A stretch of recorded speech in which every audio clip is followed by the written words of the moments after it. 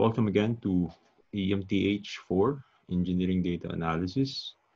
In this lecture, we will talk about data, specifically on obtaining data. There are various data types, and the variety requires different methods to gather them.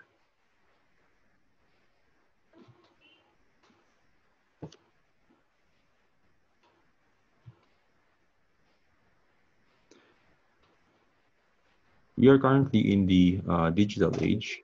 Most people involved in the information and communications technology field, and that should include us in the agricultural sector even, refer to this age as the fourth industrial revolution, or FIRE, or Industry 4.0. And its implications involve the democratization and more so the empowerment of individuals, where anyone can now easily voice out their thoughts and sentiments and be heard by more people than ever in human history. This is through social media, communications apps, the internet, and which leads us to this signage of fake news. With the power given to the individual, the proliferation of information and data has been overwhelming to the point the validity of this data have been compromised. Well, I started with this introduction on fake news because the search for the truth and reality amidst the influx of enormous amounts of data is more than ever needed by society nowadays. As future engineers or engineering students, you will be involved with an assortment of data for you to generate designs, develop products, and build structures in the engineering space. It is thus crucial to ascertain that the tools and techniques used in the analysis of this engineering data be sound, sufficient, and satisfactory.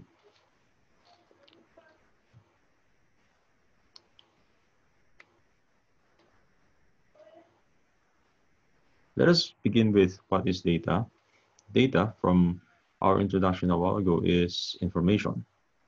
There are also facts and figures collected, presented, analyzed, and synthesized. Data can be numeric or non-numeric. There are two generic types of data that is being commonly used, primary or secondary. Primary data is something acquired directly from its source. Secondary data is the opposite, something not directly acquired from the source. Okay, to illustrate better, think of the set of the data of the ages and birth dates of students who themselves answered the online survey, asking them for their ages and birth dates.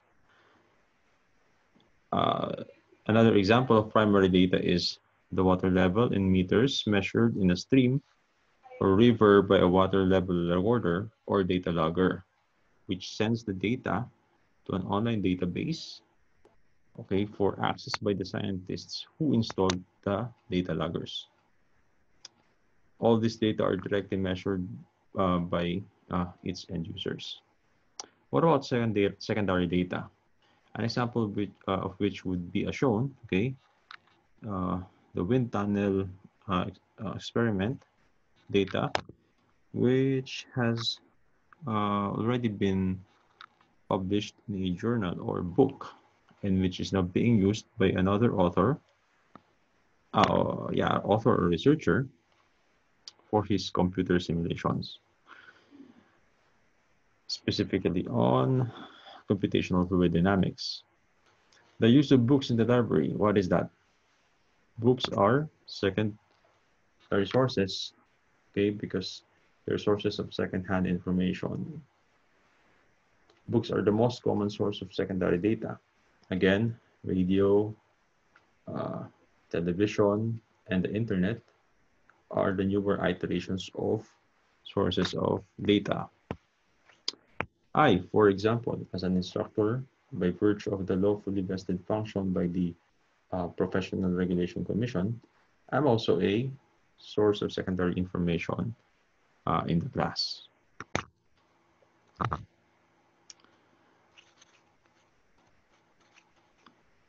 Now, let's go to how do we collect data. Think of your everyday encounters as we rely on our senses, okay, to make decisions. We are what? We are able to survive, decide. Okay, similarly, data can be collected by objective or subjective means or the use of existing records. By objective means, measurement or counting is done, and thus measuring or counting tools or instruments are needed. Okay. From the previous example, the water level data measured by scientists remotely is using a water level recorder to measure the water level at a specific time interval. Okay, that is an objective means of uh, gathering data. Interviews, questionnaires, either face-to-face, via telephone call, or even video call, they fall under the subjective means because the information is provided by respondents. Lastly, use of previously collected data is the use of existing records.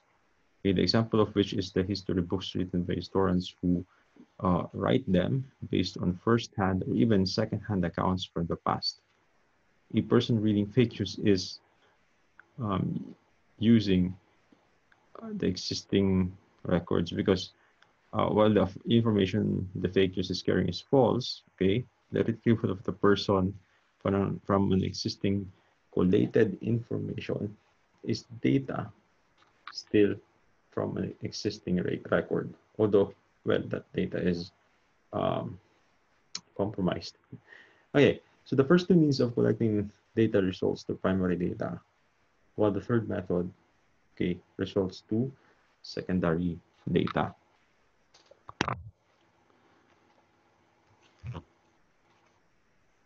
Sorry, let's go back. Okay, let us proceed now to the subjective means of collecting data. There are many instruments to conduct scientific research, but as engineers expected to design, develop, and build things to innovate on the status quo, improve efficiencies, and manage people and processes effectively, we are often concerned with observational and experimental research.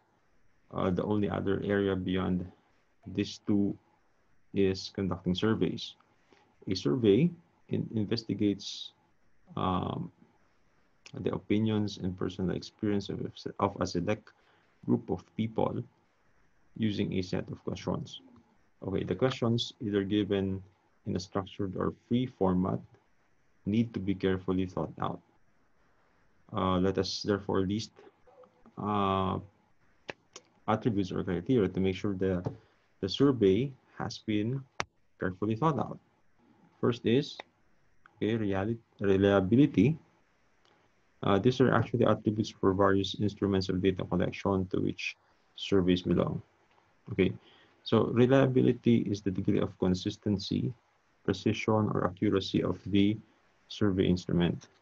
Okay, these terms are actually self-explanatory. Number two is validity, which means that the survey instrument should be able to measure what it purports to measure or get the data it intends to collect. Okay, take note that validity comes after reliability because it can only be as valid as reliable as it can be. In other words, the limit of the validity of a survey is its reliability. Number three is sensitivity, which should indicate, sorry, which should indicate um, the degree of variations of responses that should be integrated into the survey instrument. Okay, the sensitivity should capture the variations in collected data, which often vary within and between subjects, and even between groups. Okay. Lastly, the survey instrument uh, needs feasibility for the test of its practicality. Are the skills, cost and time involved uh, to conduct the survey available? Okay, the survey consists of questions asking opinions, perceptions, and experiences. The questions can be structured or free again, okay? So when it is structured, only one has to make a layout of a table of specifications. The table should cover all the questions relating to the research problem at hand, while free questioning, on the other hand, is impromptu. Okay, more often in engineering, research involves survey questions that follow a standardized structure. Well, the only advantage of free questioning is the spontaneity of the question and answer between the interviewer and interviewee, which should help in the fluidity and continuity of information. Okay, let's move to the questions, okay? Um, the questions of the survey. So questions should be as effective as they can be. Okay, presented here are the criteria to construct questions. Number one is clarity. Okay, language structure and vocabulary should always suit the respondents of the survey. If using even a dialect is needed, by all means it should be done. Number two is content and time period specificity. The question should be direct, okay, not ambiguous and confusing. An example would be the question, identify the volume of water the plant was watered the past week.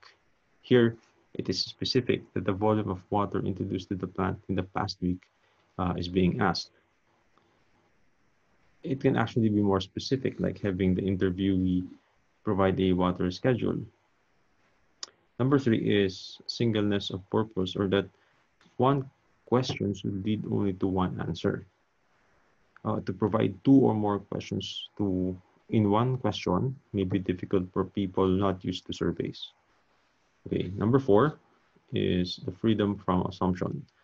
This means that a question should not be constructed so that an underlying assumption is made. Example would be, what is the volume of water provided the crops the past week if irrigation was done? Here, the interviewee is already assuming that watering was done. Number five is freedom from suggestion. It should be noted that the question should not lead the interviewee towards an end. Otherwise, the results become biased. An example for this would be, would you agree that watering plants thrice a day, specifically in the morning, afternoon, and before sunset, increases the food yield of the plants? This question suggests that this irrigation schedule is better than others. Okay, these kinds of questions and other beginning with a dissimilar statements espousing a certain idea should be avoided. Okay, number six, but not the least, okay, is linguistic completeness and grammatical consistency. Uh, Linguistic completeness should refer to the completeness of the question. It should not be hanging in any way. Oftentimes, it would be better to provide options to questions instead of simply asking a descriptive question. Grammatical consistency refers to the ability of the options, no, the agreeability of the options to the questions. This is also the reason options should be given if the interviewee expects the respondents can answer variably to the questions. Okay, once the questions are done, the surveyor should proceed with the next step in the survey process. That would be sampling. This step should identify the respondents in the survey. Next would be data collection itself, okay, or the conduct of the survey. Fourth step would be analysis, the aggregation of survey results and the performance of appropriate statistical analysis over these results. Last would be reporting, wherein data should be presented in the best condensed and complete form possible. We will still be going through the steps 4, 5, and okay, in the course of the subject. So in the next lecture, we will have the overview of the observational and experimental means of data collection. Until then, I'll see you.